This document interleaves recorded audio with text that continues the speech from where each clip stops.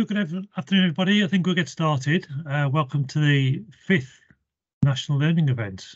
We're on 5 already. Wow, where's that time gone? And absolutely delighted to welcome our 2 guests today to share their thoughts. Before we get started, just to let you know, we are recording this session, so it will be available afterwards, and we'll post it on YouTube and our Futures platform as well. Lucy, my colleague, is keeping an eye on the chat. So if you want to post any comments or questions in the chat, we'll pick those up later on. What we'll do, we'll hear from Rachel, and then we'll hear from Brian, and then we'll take questions from the floor afterwards. So either post them in the chat or pop your hands up at the end. That'll be fantastic. So 2 really great colleagues join us today. Really pleased that Rachel and Brian can join us. We're going to hear from Rachel first, who's going to kick us off and tell us about the work at Warrington and Halton hospitals and the Active Hospitals programme, which I picked up on through Twitter, and it was just a fantastic example of how an organisation is taking hold of some of the reconditioning games or reconditioning as a principle and driving it across the whole organisation. We often hear about really passionate individuals who are ploughing their own furrow, which is great, and then working in particular wards or their own care homes or whatever. So it was great to see the work that Rachel and her teams and others with great support from senior leaders at Warrington and Halton are doing. So after we've heard from Rachel, we're obviously going to hear from a man who needs no introduction, but I will anyway. Almost, you know, where it all goes back to in terms of the work that we're doing and why we're here today. The work of Brian and raising awareness of deconditioning through the MPJ paralysis work, and more recently through the last 1,000 days about really promoting the message of patient's time is the most valuable currency in healthcare. And I think that all relates to what we're talking about in terms of patient care and those delays that occur for people. So we're very much here. We heard from Geraldine and Debbie from the East of England last session, and the history of this work all goes back through them and back through to Brian as well. So we definitely wouldn't be here today without all the work that Brian has done, and I know that he'll be incredibly humble and deflect that incredibly well. But we're very grateful for all the work that you've done over the years, Brian. So and we really appreciate you joining us here today. So I'm going to kick us off with Rachel. I'm going to hand over to you. I think you're going to share your slides and talk you through the work at Warrington and Halton. I will. Thanks very much, Nick. So I'm just going to switch to share my screen.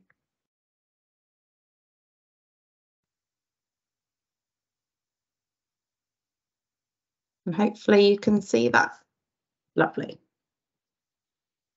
So hello, my name's Rachel, and I'm here today from Warrington and Halton NHS Trust because I believe that deconditioning is the biggest unseen patient harm and for which we've all got to take responsibility for. Meaningful activity, whether it's physical, whether it's mental, whether it's social, it's fundamental to the health and well-being of those we look after. And we should all embed this culture within our own organisations. So here we are. This is where we are, Warrington and Halton, for those who aren't sure. So we're a busy acute trust. We're sandwiched nicely within the 9 boroughs of Cheshire and Merseyside. We border Wigan, Salford and Trafford, and we serve approximately 340,000 residents. I, however, come from the southwest of the country, and I still very much get strange looks from my Warringtonian patients that are trying to place my accent. They try every day, but not one has guessed yet where I'm from. So my background is in physiotherapy. I'm a frontline specialist clinician, and I did take the scenic route into the profession. So I dabbled a bit in research, in nursing support, in science education, and a variety of other things. But that's another story for another time. So I've been asked to come here today to talk about the Warrington and Halton Active Hospitals programme. So this is a whole organisation approach to embedding activity into everyday clinical care. So it all started with this, with Brian, there he is, telling us to end PJ paralysis, of course, and as did many teams across the country, across the world. We donned our PJs and we raised awareness of this vital campaign when it was launched. Now, unfortunately, the NHS uniform policy said that we could not all wear our PJs to work every day. And even though we had the vision, we had the why, we didn't have the strategy and we didn't have the tactics in place to adopt this into our everyday care. So it was clear we needed to change our culture around physical activity and to shift the spotlight onto deconditioning as a harm. So Brian in his talk later, hopefully, will allude to cultural change being about hearts and heads and hands. And I hope to explain here how we are trying to adopt that approach through the WHH Active Hospitals programme. So I started with a stakeholder analysis, who was going to be part of the team in the widest sense. And I mean widest in that it didn't matter who you were, what team you're in, what your grade, what your role, who your manager was, it didn't matter. And of course, at the heart of this was our lovely patients and our families. They're the vital stakeholder. So we focused firstly on patients that were admitted through our A&E to our inpatient wards, as this was a really vulnerable group and at high risk of hospital-associated deconditioning. Now, a strategy will mean nothing without getting the view of our number one stakeholder. And here is one of our patients, Beverly, and she's expertly representing. And this is what she had to say. So apologies, just a little bit about the sound quality. This was filmed on a busy acute ward, and it represents the reality of really trying to capture what our patients think. So hopefully you can hear it okay. It's very important to stay active in hospital, because if you sit in bed all day, all your joints dry up and you can't walk and you can't move, and you've got to wait for everybody, whereas if you can walk, you could put your own shoes on and nip to the nearest toilet without having to wait for the staff to come and take you. I think it's important that you get in and out of bed. You would if you was at home, so where's your difference?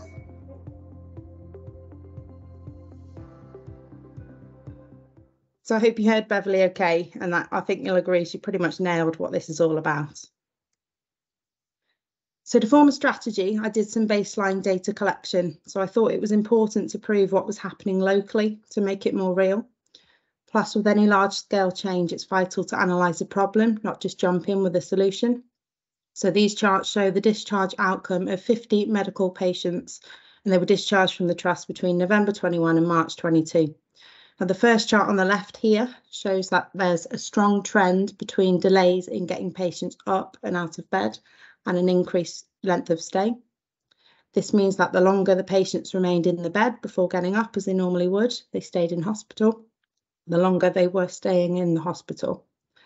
And in the second chart, I looked at how many days a patient was on bed rest without a medical reason from admission, and then their functional dependence on discharge, or how much help with a day-to-day they needed compared to before.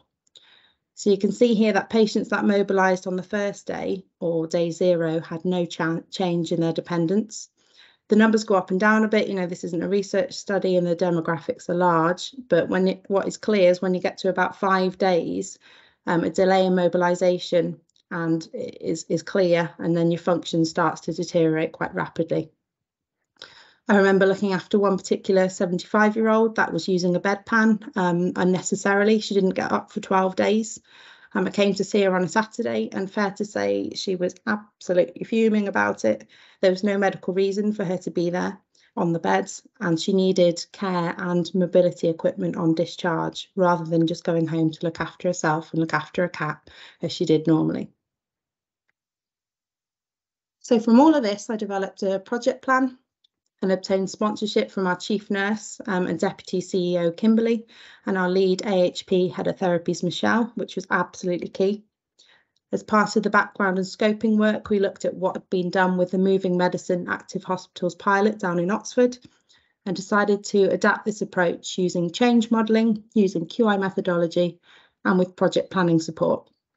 So the aim from the start was for deconditioning awareness and prevention to be part of our culture. And it was seen as fundamental to patient safety.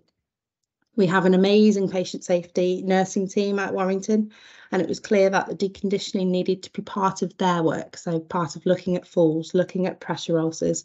It was an unseen harm, and it was the missing piece of the puzzle. So patient stories were, and they still are, fundamental to this work. And the challenge then was wrapping around that strategy and building a team of enablers to facilitate the change. So for any plan to be effective, it's useful to know, it's useful to understand, and it's useful to plan for the barriers to change from the start. Policies aren't likely to be successful if only one of the barriers is looked at and addressed. And then even if the change seems beneficial, so the evidence for PJ paralysis, it's undisputable, people and organisations might still stick to existing behaviour, particularly if it's habitual. And then this habitual behaviour takes longer to change. So we were finding that the main barriers were fear of patients falling over, an unclear message about activity in general in an acute setting, staffing levels, staffing time, and lack of awareness and consensus that deconditioning was indeed a harm, and this was both from our staff and from our patients. So going back a bit to my science roots, there's something called omission bias, which I think goes a way to explain some of this. So this is the human tendency to fear making a mistake through action, so getting up or getting a patient up and they fall over, rather than being fearful of making mistakes through inaction. So do nothing, patients are safer, I'm safer in the bed. So then these biases are often subconscious, which adds to the challenge we have here. So aside from all the planning and strategizing to create active hospitals, I had to come up with a concept, one that was easily digestible for both our staff and our patients. And it was to form the framework of what active hospitals was all about, to explain how to do it. So the Ready, Dress, Go concept came about, and this was from working with some of our patients in our cardiology ward. And they were taking part in what was called Morning Movers, which was an exercise class developed with our amazing cardiologist, Dr. Ahmed Farag. He did a lot of work with us with therapies pre-COVID to get our very acute patients exercising safely on the ward. And the premise was simple, so it was Ready, Dress, Go. So Ready was giving our patients and families and our staff information about deconditioning, involving them right from the start in the recovery. The dress was to train staff to promote normal daily activity, such as getting up and dressed. Didn't matter what they were getting dressed in, it was about the actual activity of adopting that normal day-to-day routine. And this is for recovery on an acute ward.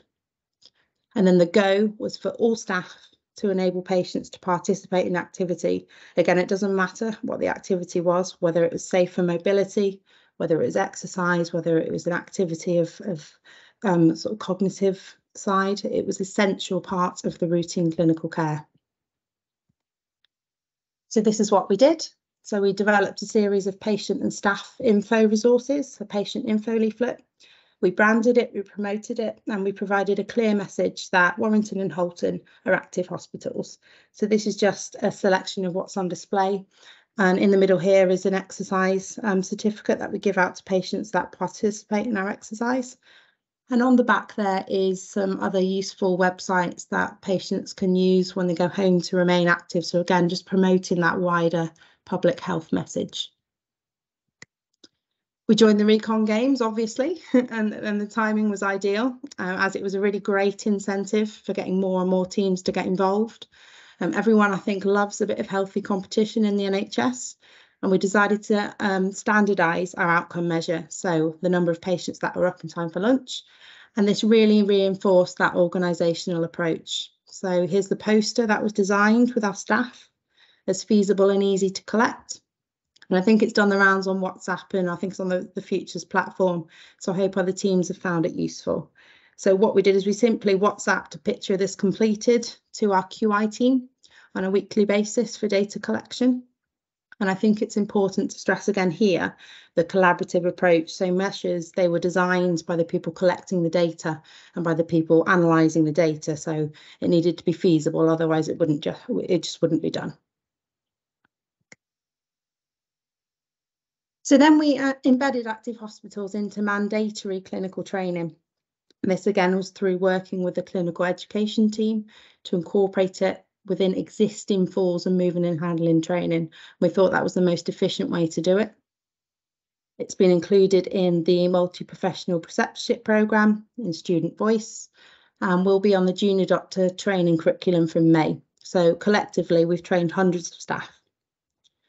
We've also made a 5-minute video with our chief nurse for staff to access at their leisure, and developed a bespoke training programme with our external training provider, Later Life, to upskill and develop our clinical support workers to champion active hospitals. So here are just a few more examples of the staff and public facing website we developed, and just a little tweet down there on the left hand side. That's from the patient safety team, and it's about the Trust Clothing Bank and the relations with deconditioning, which again just demonstrates the breadth of the interdepartmental team working going on. So to deliver the Go, as I mentioned, we've developed a completely bespoke training day, which targets our highly valued clinical support workers. We're going to train and upskill our HCAs to support activity and exercise on the ward, to increase the message and reach about remaining physically active as being vital. And this is following a successful training pilot for our therapy support workers.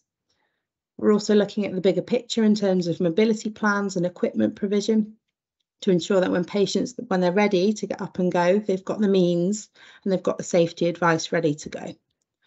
It's about shifting that culture again from mobility is kind of, you know, walk around. It's a nice thing to do if you get a chance, but no worries if not. But no, actually, maintaining mobility is vital for the safety, health and well-being of our patients. So back to data. So here's an example of just one ward's journey. This is the percentage of patients that were getting out in bed for time for lunch. At the baseline here on the left, it was about 12%. We started introducing active hospitals and some ward-based exercise groups last March, and this increased to around 40%. Along comes the Recon Games and a medal to reward continual engagement. And this is a bit of a motivator. It's a bit of a catalyst for change. So we jumped up here to 50%, which was the original target that we wanted on this acute ward. And then it's sitting at around 68% now, which is an enormous achievement. And just to stress here, this is a high acuity, very complex, very busy ward that this has been achieved on. So what's going on with inpatient falls, you might ask? So this was one of the original balancing measures back when this started as a small QI project. And indeed, it was one of the main barriers to change, the fear of falling over. So after Active Hospitals was launched back in mid-August, there's been a massive drop in falls actually. And we're running at 6 points below the mean. So hopefully, fingers crossed for March, that we'll get that significant shift. And this is the falls rate per 1,000 bed days to account for fluctuating capacity. So since the addition of the Recon Games to the Active Hospitals plan, we've now got 16 wards, which is pretty much all of them. And they're all actively trying to get patients up in time for lunch. So here are a selection of pictures taken of some of the teams that have been awarded medals so far. And there's more to come as more wards have joined the programme. Our lovely staff. So I think the collective effort on this scale is an enormous achievement. And the feedback from the staff, not only in terms of patient care, but their impact on their own day-to-day, their morale, it's been universally positive.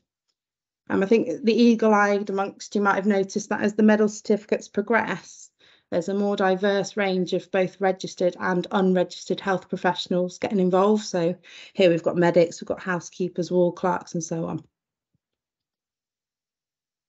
So this is my last chart. So just to sum this up in terms of data collection, this is just a run chart that represents the total number of patients that we have evidence to show that are active out of bed in time for lunch. So starting at around 50-ish, we can now show that approximately 200 patients are being active every day. And overall, this equates to approximately 60% of patients over 16 acute wards. Coming back to our cardiology ward, they've achieved a high of around 96% of patients, an average just over 80% at any one time, which is an amazing example. I mean, obviously, all wards have different staffing, different demographics, different challenges. But on the acute cardiology ward, this isn't a rehab ward, this isn't a step-down ward. It's a ward where patients are very unwell. So they're doing incredible work down there. It's also important to note that these figures here are likely to be a massive underestimate, actually, because it doesn't take into account patients where the ward hasn't managed to submit their data, or the patients that are unable to sit out for medical reasons or acuity or whatever. It isn't perfect. There are gaps. Some days are better than others. But what it does demonstrate is that now over 400 patients are possibly seen in a new light. It's considered whether they're fit to sit out. What would the impact be if they didn't? What matters to Beverly? What does she want to do? Why is she in the bed? And this happens in some capacity or another across the organisation every single day. And this is what one of our lovely HCAs has to say. Hello, my name's Jenna. I'm a healthcare assistant from Ward B19. I think it is important for all staff to encourage our patients to remain active in hospital because it reduces risks of falling, it reduces risks of getting pressure ulcers, it reduces risks of becoming depressed, it can reduce anxiety, and it can also promote a good sleep pattern. I think the Active Hospital programme has had a really positive impact, not only on our patients, promoting independence for them, but also on our staff working together for many different roles as a team.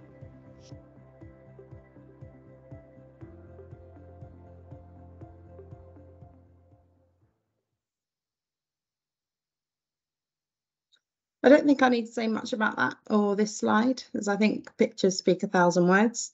You wouldn't have thought that these patients were blue lighted into hospital in varying degrees of crisis just days earlier. And the smiles are a real testament to the outstanding care given by our staff. And this is in such challenging times for both acute care and the NHS in general. So the feedback, like I said, from patients and their families, their morale has been universally positive. So as you can see from this roadmap overview, it's been a bit of a journey to get to this point. So the baseline planning and strategy development started at the end of 2021.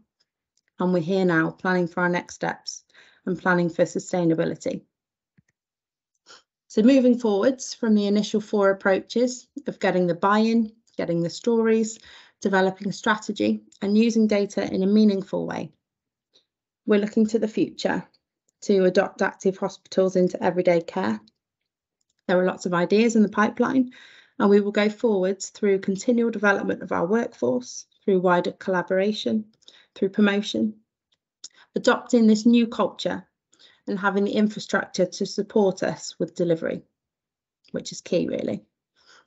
We'll shift the mindset for the majority of our acute patients from I'm here to be sick to I'm here to recover and I'm here to start my own reconditioning journey. And by sustaining this culture, we will do so without ever needing to reach for the pajama drawer again, hopefully. So that's it from me. Thanks very much for listening. And thanks to the Recon Games for giving me the opportunity to share our journey so far. If you've got any comments or feedback for me outside of this, I've just popped a little QR code there and a link to a form. It'd be great to hear from you. And that's it. Thanks very much. Thanks, Rachel. I mean, and just thank you to you. I mean, we provide the space, but you filled it beautifully with a presentation there that just really encapsulates what this is all about, you know, and well done. You know, everybody, please, you know, give that feedback to Rachel. It's going to be really helpful, either in the chat now or using the QR code, because I think, yeah, lots of applause around the room. Fantastic stuff, Rachel. Thank you very much. We'll come back to questions afterwards, and I'm sure there'll be loads of questions to ask you. And I've got a few, but I'm going to kind of try and make this as seamless as possible and just hand over to Brian. So I know that Brian's going to reflect a little bit more on what you've said already. So I'm going to, the floor is yours, Brian. Thank you, and that was amazing. And I spoke to Rachel on Monday, so I'm not going to do a slide show, more of a soliloquy, if you will. And I spoke to Rachel, and I was so blown away by the sort of things that she was describing. I thought, actually, rather than me going first, would it be okay if you went first, and then, if you like, I could talk about your presentation and contextualize it and all of that sort of stuff. And as I was listening to what you had to say, I was struck by the words of Seamus Heaney, which is that hope is not optimism, but is rooted in the conviction that there's a goal worth working for. And, you know, looking at the comments of Jackie and Alison and Jennifer and others, you know, it's striking. Obviously, it's struck a chord, but you've also succeeded in providing an evidence base of change, providing data, but also through the commentary around optimism bias. You've also brought to the party, what is it that is the constraint so often? And we are by nature as a species, we are more fear-based than success-based. And some of that is to do with our survival as a species. I mean, we've only been notionally civilized for about 500 generations, but that's just a blink in the evolutionary eye. But bad news is more sticky than good news in terms of our survival. And if you think about it, a caveman or a cavewoman walked out of their cave, and on the left they see a unicorn, and on the right there's a saber-toothed tiger. The ones who wandered over to the unicorn and said, "Oh, unicorn," they didn't make it out of the gene pool. They were quickly taken out. So we have a bias, if you will, towards anxiety and fear and the what ifs and the concerns. And unless we lean into the discomfort of what will happen if I make this change, we can't make progress. And sometimes I think we under-communicate by a factor of about 10. I mean, how many of you in this room, for example, have ever had the experience, if you have children, of saying to your child, "Please don't do that again." And they go, "Okay." And it never, ever, ever happens again. Of course it does. You have to do it again and again and again. And, when you're trying to reinforce messages, you have to keep repeating yourself. You have to keep going. And one day somebody said, "Oh, yeah, okay." Because we under-communicate. People may hear, but they don't always listen. But what it's also doing is having an evidence base while knowing that the evidence is never enough. And I did say to Rachel, when I talked about heads, hearts, and hands on the phone, I said, "Please remind me." So thank you for sliding that one in. Because when it comes to change, it's three-dimensional and the evidence isn't enough. The way we make culture change is through the hearts, the heads, and the hands. The hearts is your why. The hearts is we connect through story. As American poet Muriel Rukeyser said, "The universe is not made of atoms, it's made of stories." And we connect through stories. We connect through the story of Beverly. We connect through the stories of our own families, of those we love going into hospital. 1 in 6 medical patients who go into hospital walking in will need an aid walking out. We've said for decades, "Oh, go to hospital, you'll be safe there." And now we're going about that.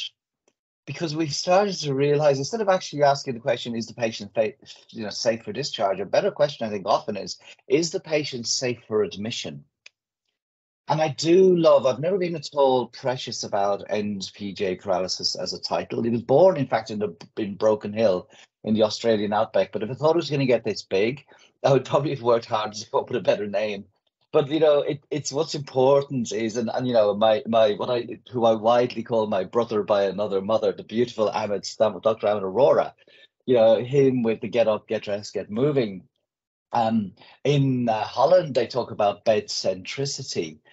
In the States, particularly led by Johns Hopkins, they talk about everybody moves. Actually, I do really like active hospitals, because on one level, it almost feels like an oxymoron. What do you mean you're going to hospital to be active? That doesn't seem right. But actually what it's giving a message, as Rachel has alluded to, is you're not just going in to lay down, you're going in to recover. And mobilization is the critical bit. It's about preventing the unintended harms, the idiopathic harms that occur in hospitals.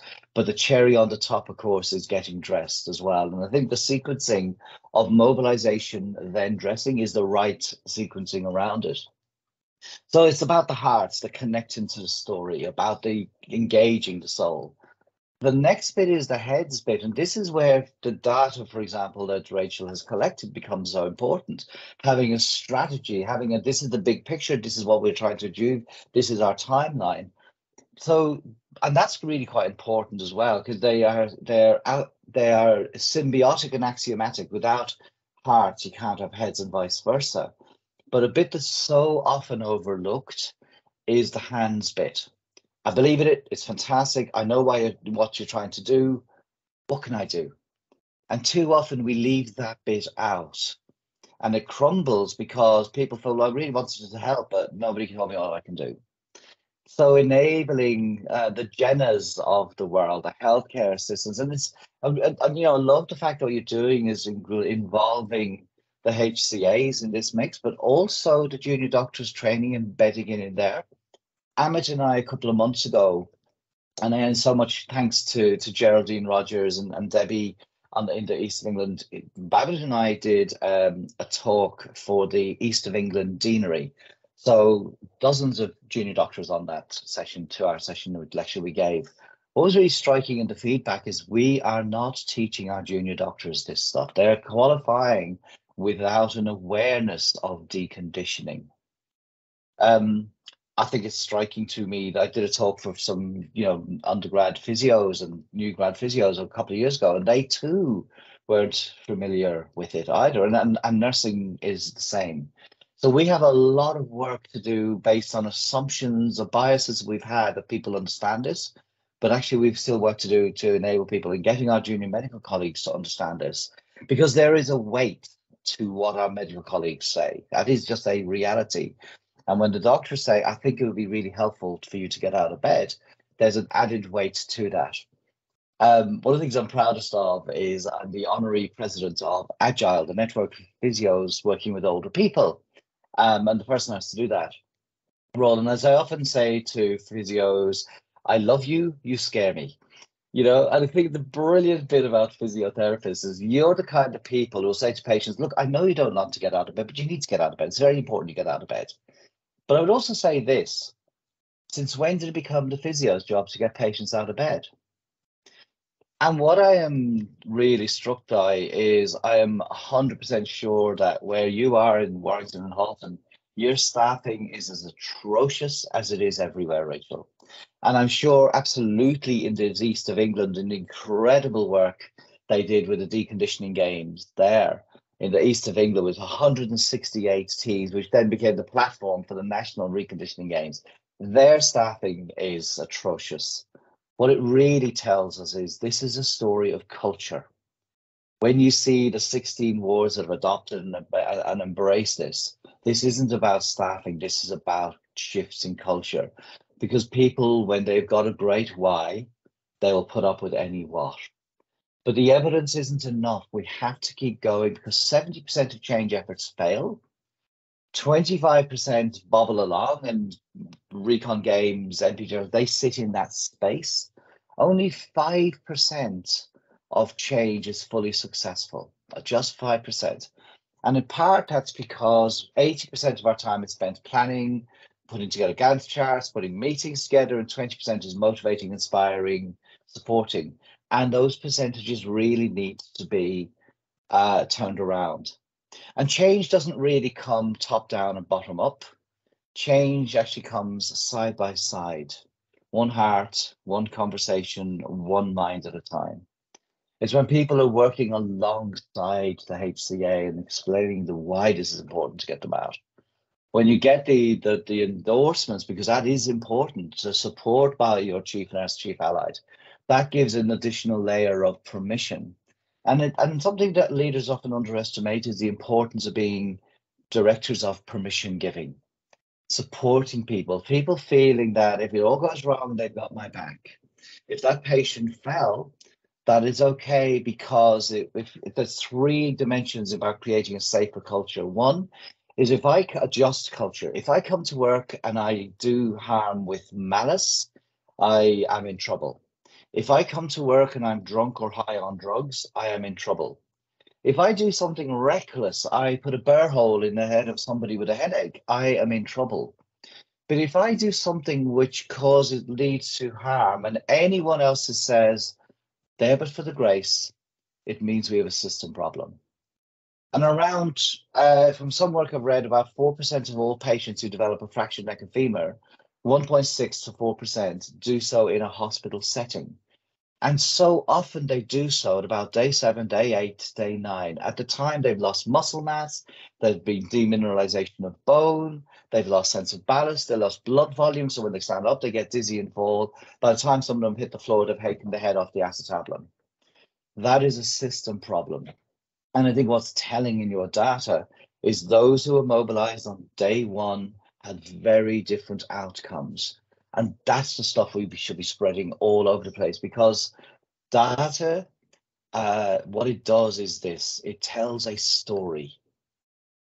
Many years ago, I was at Oxford University, and I was there on Saturday night because we had what they call Gauday for those who matriculate from 1996 to 98. And while I was there, I did a master's in educational research methodology, and I was on junior dean for one of the years.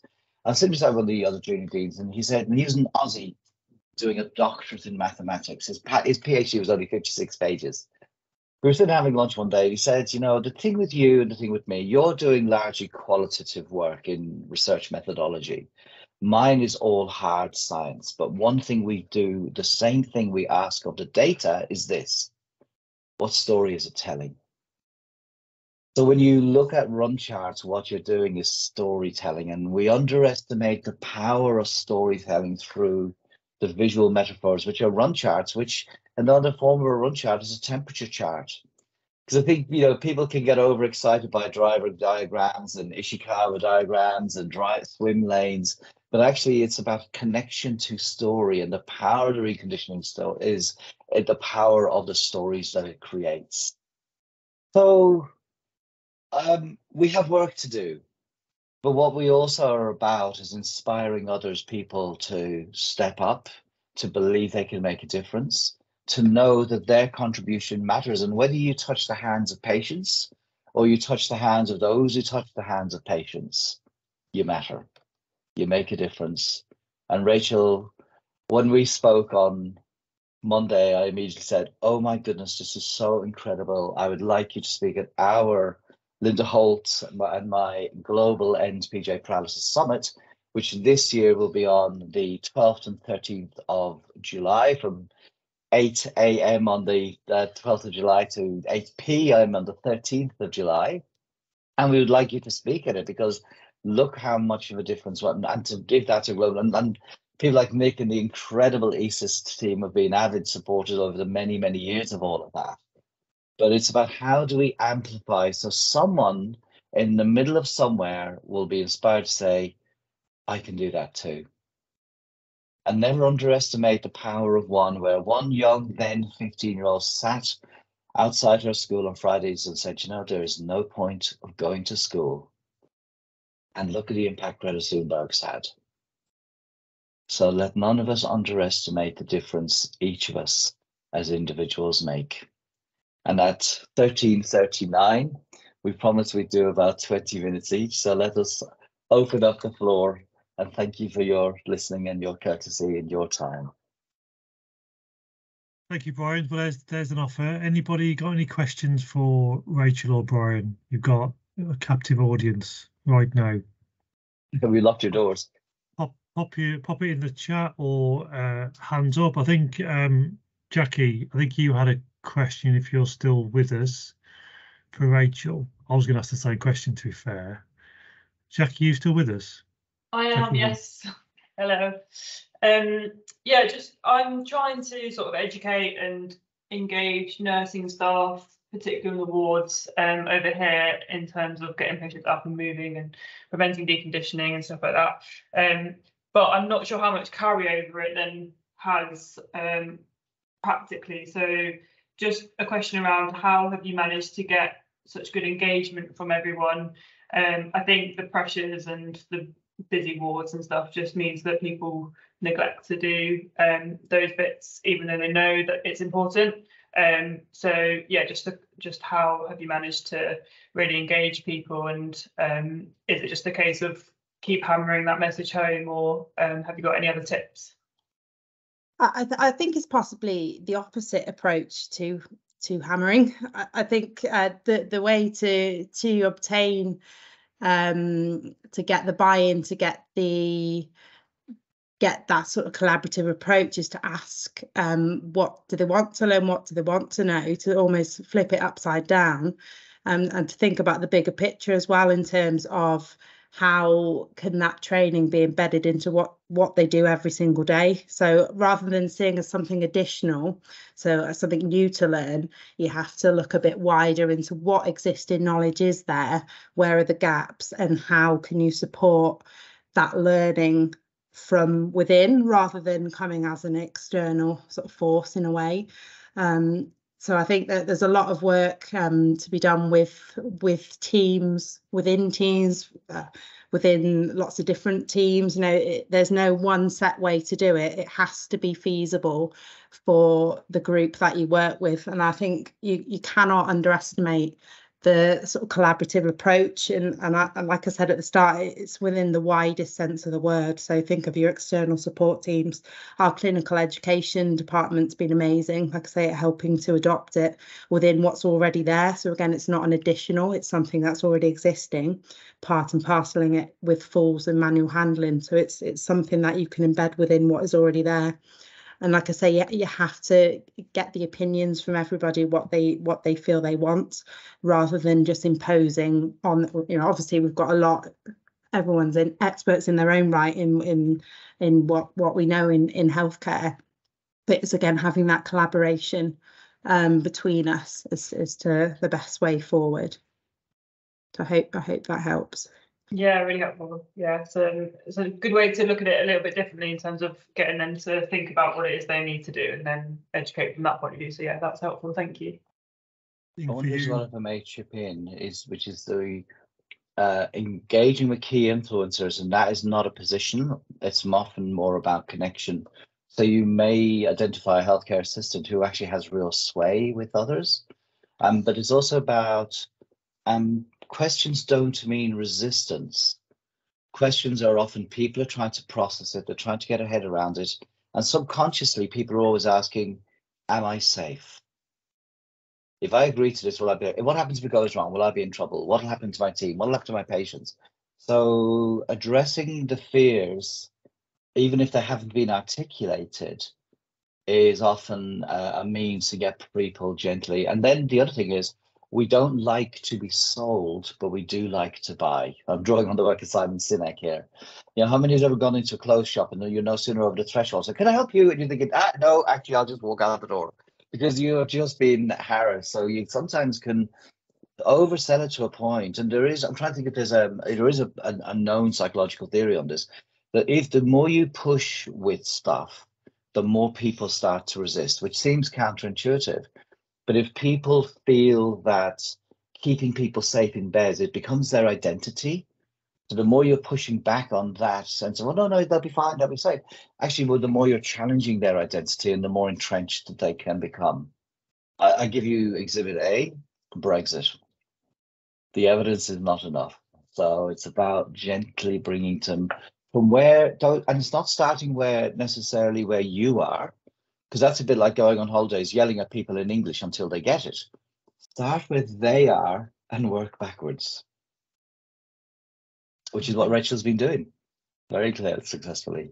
And I think the other thing, so if I can build on that, Brian, as well, this is a message for sort of everybody really, and anybody who's listening on the recording as well, is that not everybody gets it straight away. And I think that's what we hear a lot of, is we get comfortable doing what we want to do or we feel is the right thing to do, and that omission bias that Rachel was talking about before, or overconfidence, or there's all sorts of biases that we can talk about, but people don't necessarily get it straight away. The people in this room here today, we're probably those early adopters. We get it. We know why this is important because we're here. But we have those other people who are curious but don't quite get it yet. And then there'll be those who are just not sure and are nervous. And then there's the downright skeptics. Listen to your skeptics. Listen to, we often label those, not a word I use, we often label those laggards. It's not a great word. They're skeptics. We haven't done enough at this stage to give them the evidence, the data, the stories, whatever we want, to be able to allow them to feel comfortable with this idea. Some people will just get it and they will run with it and they'll be your allies, but give other people time. They will come on board if you can explain it properly. It just, for some, we've had the privileged position of working this through ourselves in our own time, and we're here in this room today because we believe in this principle. We have to allow other people to go through that process as well, and for some that can be minutes, hours, days, weeks, months, but it will come if you explain it well enough and give people the opportunity to understand it. And that was one of my deepest learning points that I found out years ago was, Nick, You know this already. You know, whatever it is around improvement or change, you've been through weeks of figuring this out. Why do you assume that the person in front of you is just going to get it in 30 seconds? Yeah, You know, so it's not that easy for some people. Lucy, is there any other questions we picked up in the chat or anything else that we've? No, there were loads of comments, but no other questions in the chat, and I think some really powerful messages both from Brian and Rachel, and some really helpful kind of practical hints and tips as well. So really positive feedback from the chat. But no, oh, actually, I changed my mind. One question's come in from Alison Bone. So Alison was asking, Rachel, what was your biggest challenge? I think it was possibly starting and thinking this is such an enormous global thing. How on earth are we going to bring this together and do something and strategize it and get stories? How on earth are we going to do that? I may as well just carry on with what I'm normally doing. So I think it's having that bravery to start somewhere, and knowing that you're not going to have all the answers. You're not going to have the journey mapped out in front of you. If you need to do this, you need to do that. It's just getting started, I think, is the biggest challenge. And then again, talking about, coming back to what Jackie was mentioning about getting that buy-in, it's not being afraid of the not technically resistance, but not being afraid of the barriers to begin with trying to recognize what they are and plan for them, and getting that collaborative approach. So some areas, you know, like we've mentioned, will be right on jumping onto it. Our ACCU, our cardiology ward, were already involved in exercise to some extent, so they were bought in, whereas some wards categorically said, we do not have the staff, we do not have the time to do this, and they're one of our best sort of champions of this at the moment. So I think that the biggest challenge is just starting and just having a bit of a plan and not being afraid of bumps along the way. It's all part of the change. Great advice, Rachel. This is always born out of a social movement principle rather than a project plan or an action plan. I mean, there's people that were very frustrated with me back in the summer when we started talking to me about what's my common strategy and where's my plan. I haven't got one. You know, let's figure it out as we go along. You know, we have a purpose. We have an aim here. What we're trying to get to. I'm going to throw back to Brian. He can explain it so much better than I can. You talk about, I think it's the ACE. ACE. Yep. This is Jeremy Hyman's and his second name. So the book called New Power, written about 4 or 5 years ago. And so they talk to enable a social movement to happen, it needs to have 3 bits: actionable, connected, and extensible, which is quite a clunky word. Actionable is there will be an action taken. We want you to do a thing. So active hospitals, end PJ paralysis, Black Lives Matter, you know, what's the one? 5 things, which is about every time you go to a beach, pick up 5 bits of litter, and we end up with clean, safe. So it's actionable. The second thing is it's connected. So when people believe what you believe, they will follow you. And in many respects, that's the emotion bit of it, is engaging people. You know, your point, Alison, about it, you know, feeling overwhelmed, that's pretty normal. I mean, we all feel that, you know, just like imposter syndrome. Some of us wake up with it every single day, but you have to keep leaning in and keep going, because bit by bit, you start to feel that it's making traction. When it was November 2016, I wrote the tweet that said, nursing was born in the church and raised in the army, and putting people in pajamas is a uniform.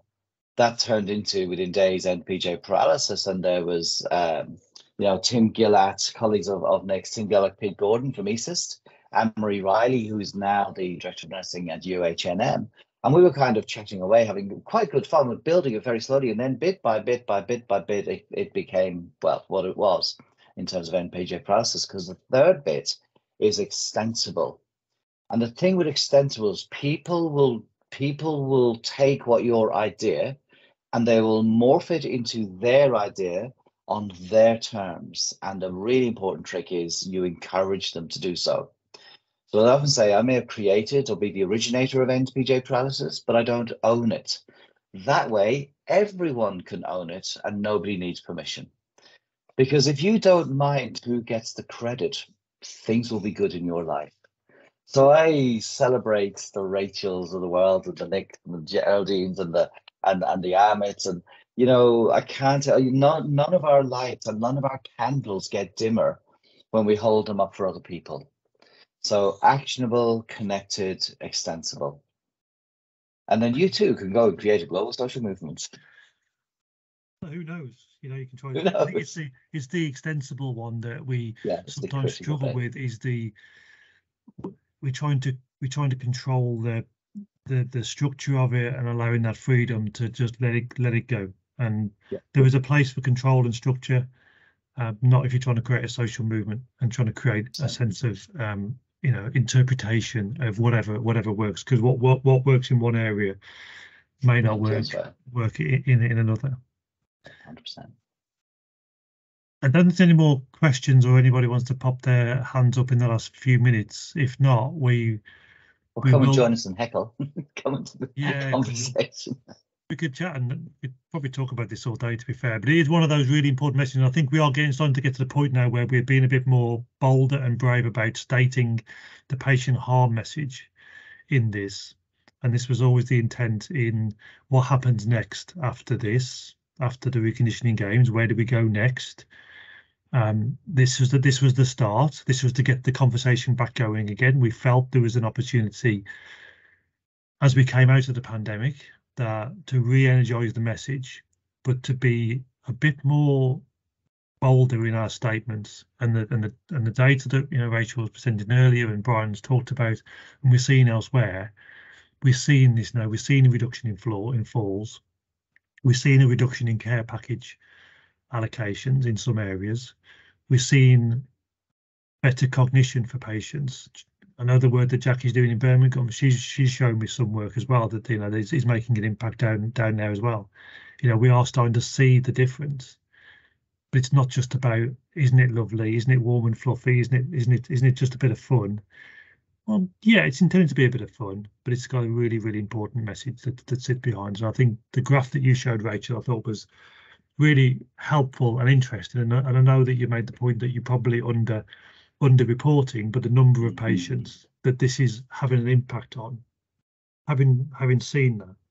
And I just did a quick a quick check. We've now awarded 600 medals across from the start of the games in November across all the different colours. And you know, we can say, well, you know, that's all lovely, isn't it? It's all just about a medal. And it's the drive, it's the motivation. And as you've interpreted it, Rachel, you've created that incentive for people, because we all like a bit of competition, a bit of motivation. But behind every one of those medals, that can be a patient, it could be a whole ward, it could be a department, it could be, you know, there's multiple patients that have benefited as a result of that one single medal application. And for those of you on the call who want to go and see, although there is a whole database now full of all those medal applications, so all 600, you can filter it by various areas if you want, but you can see the exact details of what everybody's doing. The real simple ideas that Jackie was talking about before.